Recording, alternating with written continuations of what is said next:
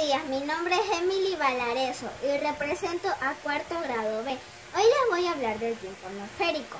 ¿Qué es el tiempo atmosférico? El tiempo atmosférico es el estado de la atmósfera en un lugar y en un momento determinado y que depende de tres factores: las precipitaciones, el viento y la temperatura. Por ejemplo, los días pueden ser soleados, nublados, ventosos y lluviosos. En algunas ocasiones cae granizo. Las lluvias pueden ir acompañadas de rayos y truenos. A continuación les voy a hablar de la veleta.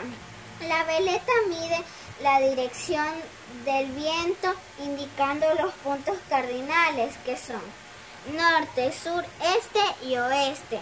Los materiales que utilicé para realizar la veleta son un recipiente, lápiz con borrador, un alfiler, sorbete y cartulina.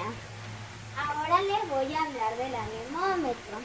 El anemómetro mide la velocidad del viento y así ayudar en la predicción del tiempo. Los materiales que utilicé para realizar el anemómetro son vasos plásticos, sorbetes, un pincho, cartulina y cartón. Gracias por su atención.